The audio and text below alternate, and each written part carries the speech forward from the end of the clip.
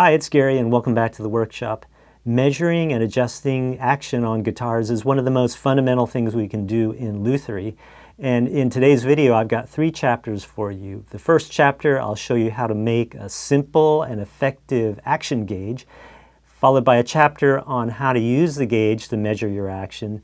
And in the third chapter, I'll show you how you can use the numbers that you get with the gauge to adjust your action by changing the heights of your saddle.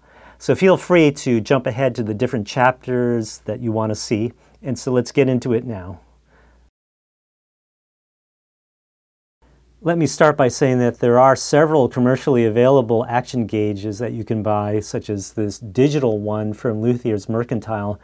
It's really great, but it's $50.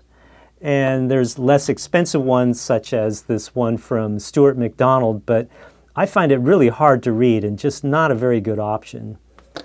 The one that I like that you can make in your own workshop with scrap wood is just a simple wedge that you calibrate on your own. And I'll show you how you can make it now. The way that it works is you slide the gauge between the top of the 12th fret and the string of choice. The action height is the width of the wedge when it touches both. Here's a schematic of the gauge, which starts as a piece of wood with these dimensions. And what we're going to do is sand in a wedge shape to these dimensions. Then what we'll do is we'll take a digital caliper and then mark in gradation marks ranging from 2.0 to 5.0 millimeters, which is very reasonable for the action heights of a classical guitar. And finally, I want to point out that you want to orient the grain so that it is perpendicular to the face, so that the width of the wedge doesn't change much with respect to humidity. Here I start with a piece of East Indian rosewood that's 28 millimeters wide and thickness it to 6 millimeters. I have it long enough to make 2 gauges, and as you'll see, this makes it easier to hold, and you'll make one of your guitarist or luthier friends really happy with this gift. To sand the wedge, I mark witness lines to show where I've removed material on the belt sander, and check thicknesses with a caliper.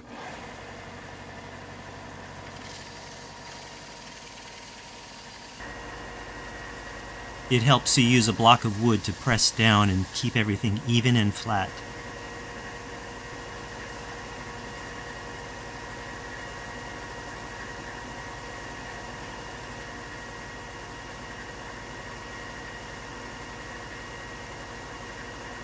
When the wedge is complete, I mark another set of witness lines on the side that will eventually face the strings and taper in a direction that's 90 degrees to the first taper, so that if I'm holding the thick end of the wedge, the left side of the gauge will be about 1 millimeter thinner than on the right side.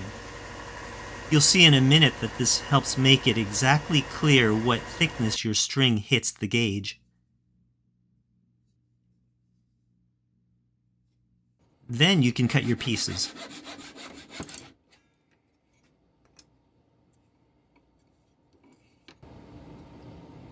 It helps to paint the upper faces of the gauges so we'll be able to mark and see the calibration lines easily. Okay, I have my wedges prepared and I have the faces ready to calibrate and mark. And the 2 things that I'll need are a digital caliper, and it helps to have a locking feature that can lock the jaws in place when we take a measurement. And then a fine tip marking pen like a Sharpie, but it just really has to be very fine because we're going to be making very small gradations on the face of the wedge.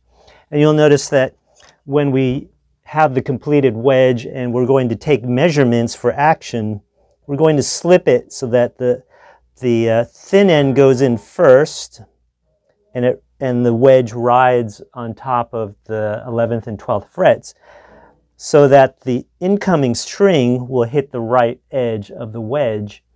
And so we will be measuring and marking the right edge of this gauge. So let me show you how to do that now. The first thing we're going to do with our caliper is to make sure that it's zeroed, and I'm going to zero it throughout this whole process to make sure that everything is accurate. And I'm going to use millimeters because that's a convention that I'm used to using. And it also spreads out the gradations very nicely along this sized wedge. So what I need to do first is to measure the thinnest part of the wedge on the right side. So I'll use my finger as a backstop and just measure. And it's 1.81 millimeters thick. And if you remember, we made the right side a little bit thicker than the left side. And that's so that the incoming string, when we take the measurement, it will hit the right edge first. And so this left side is about 0.5 millimeter to 1 millimeter thinner than the right side in order to achieve that. All right, so since this is 1.81 millimeters over at the thinnest part, I'm going to start my gradations at 2.0 millimeters. So I'm going to dial up 2.0.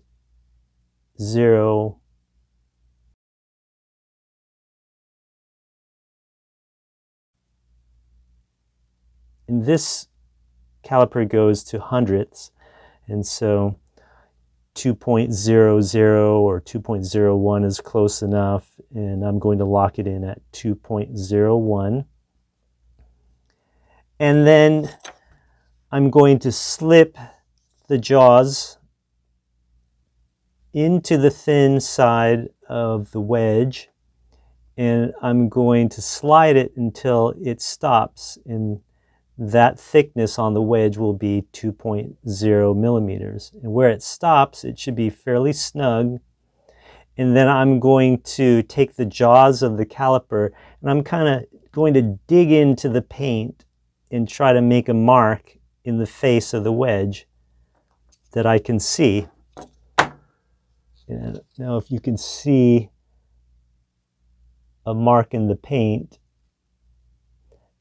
but now where that mark in the paint is, I'm going to take my marker pen and I'm going to draw in the mark.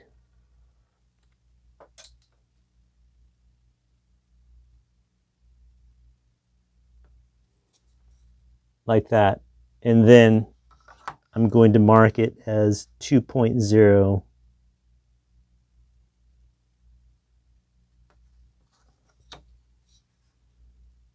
And now you get the idea of how we're going to proceed. The next gradation that I'm going to dial up after unlocking the caliper is 2.10, 2.1 millimeters. And then I'm going to come in again, and where it stops, I'm going to dig in again.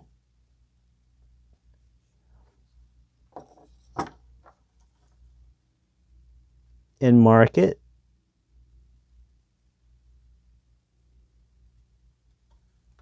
And label, and so forth. So you can keep going alongside this right edge all the way up until you get to the end of the wedge. I'm going to go up to 5.0 because that's really, these are the extreme limits on a classical guitar. And I found that this range from 2 to 5 millimeters really works out well. So I'm going to go ahead and mark up and finish this wedge. Here's the finished gauge with the markings made on the face.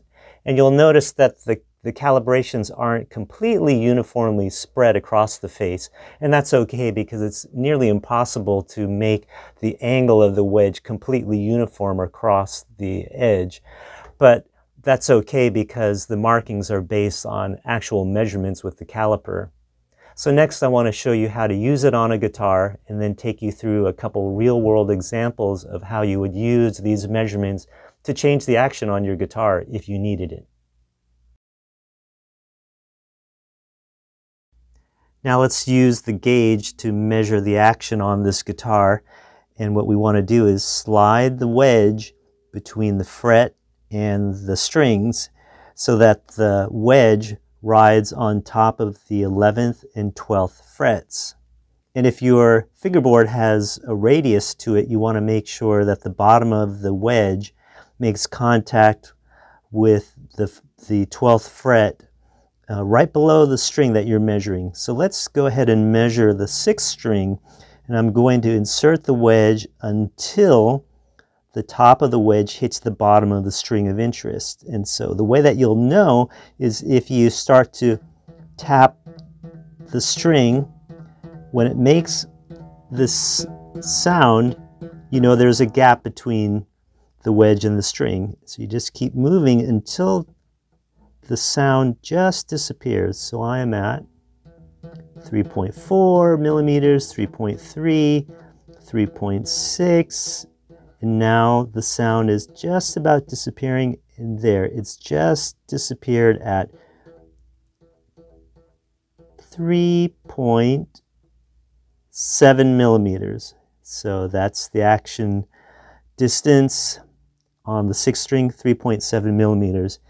Now, let's use this digital caliper and see how it compares to our wedge.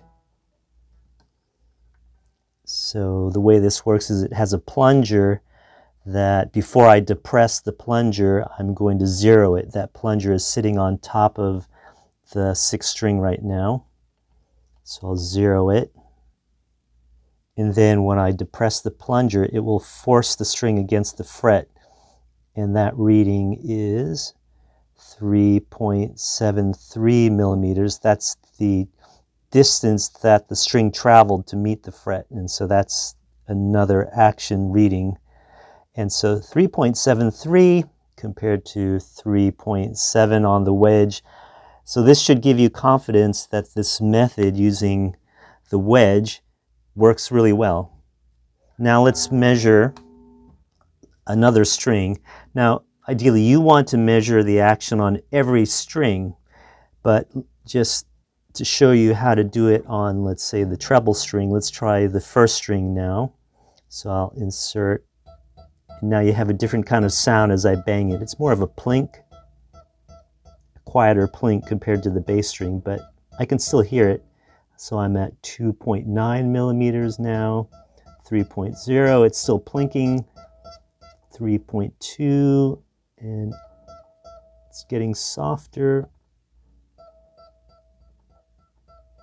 So it's about, it disappeared at 3.3 millimeters. So that's our action on the 1st string. Now, let me describe to you how I might use this information to change the action on this guitar if I needed to.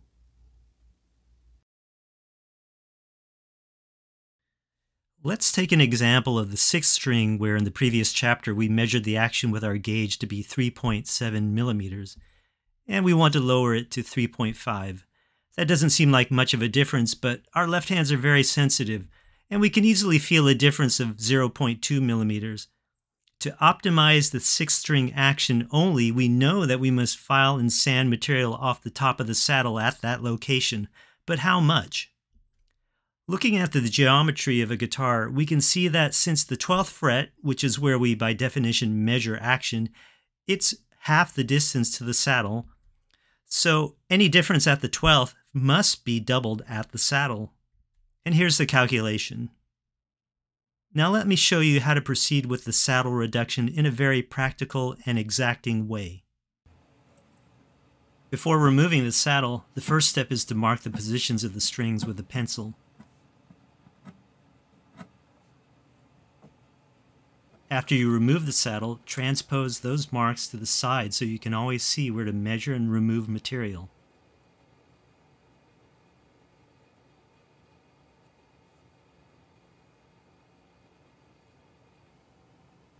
Measure the height of the saddle, making sure the caliper is squarely seated on the bottom of the saddle. Now going back to our notes, the beginning saddle height we just measured was 6.44 millimeters, and we know that we must remove 0.40 millimeters from that saddle height, making the new target saddle height 6.04 millimeters. 6.04, that's the magic number we need to sneak up to. Now you can start to file and sand away at the location judiciously with the correct ramp shape and frequently measuring with the caliper as you go. Note that you must hit your target height after all the sanding and buffing is done, and also taking into account any faceting type of compensation that you've done at the front edge of the saddle in order to achieve correct intonation. This all sounds complicated, but it's really not with a small amount of care. And I promise you that you will have excellent control and consistency over your action settings. Now let's go in the other direction and consider an example where we want to raise the action of the 6th string from the 3.7 millimeters we measured and bring it to 4.0. Obviously, we need to add some material, either making an entirely new saddle or adding a shim under the original saddle. Compared to lowering action, raising action is generally more complex and requires considering the pros and cons before choosing your route. Making a new saddle is the more laborious route, but more structurally and aesthetically satisfying. To do this, we have to calculate the new saddle height. We know that the difference in action will be 0.3 millimeters, and by applying the 2 times rule, the change in saddle height needs to be 2 times 0.3 millimeters, which is 0.6 millimeters, which we'll be adding to the height. So for the new saddle, recall from our last example, we measured the original saddle height under the 6th string to be 6.44 millimeters, and therefore the height of our new saddle needs to be 6.44 plus 0.6 equals 7.04 millimeters tall. If no other adjustments are needed for the other string's actions, then just replicate the old saddle heights. But if other strings need adjustments, no problem, you know how to figure their new saddle heights. There are some merits to shimming a saddle. In general, I and most players can't hear a difference with a shim, assuming that it's done well and the structure is solid. It can save you time, but there are a couple caveats.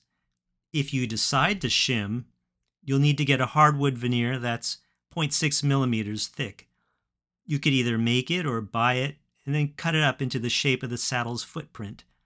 Of course, the downside is that all the strings get raised by 0.3 millimeters of action. However, that might be what you want for the majority of the strings anyway, and for those that don't need raising, you could do the calculations and shave the saddle at those positions accordingly. Another sneaky solution might be to create a wedge-shaped veneer that's 0.6 millimeters under the 6th string and linearly tapered by scraping and sanding to nearly nothing under the 1st string. In this case, the increase is base biased, and often this can be a really good solution. Before I leave you, let me say that all of these options should be weighed in consultation with the player, explaining what they're going to experience in the right and left hands with each of these variations. And for me, the lesson I've learned from all of this work is that the ability to accurately measure with an action gauge and a caliper gives you great control and many options. Now you know the basics of how to measure and manipulate the action of your guitars, and it all starts with a very simple tool. So I hope you enjoy using your action gauge over the years, and I'll see you on the next video.